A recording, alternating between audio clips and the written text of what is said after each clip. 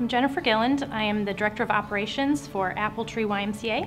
My CEO, Chad Zaucha, actually sent an email saying that there was 2 scholarships offered from Schaefer Leadership Academy for a 3-part series, and suggested that my counterpart, Becky Satterfield, and I go to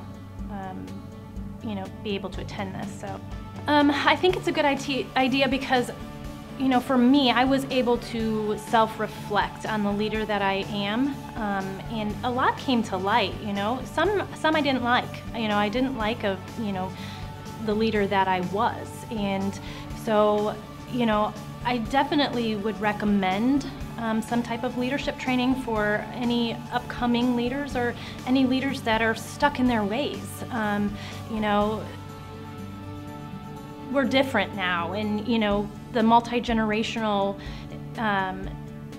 people that we're supervising, we need to, again, learn to listen to them and take in their perspectives and lead differently. We need to lead differently for,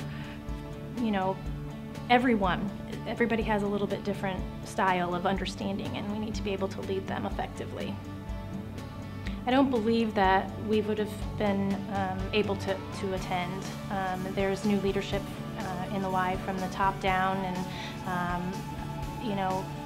we are being conscious with our money at this point, and so I don't believe that it would have been a priority. Maybe some Y trainings would have been a priority, but I'm not sure that the Schaefer Leadership Academy would have been a priority.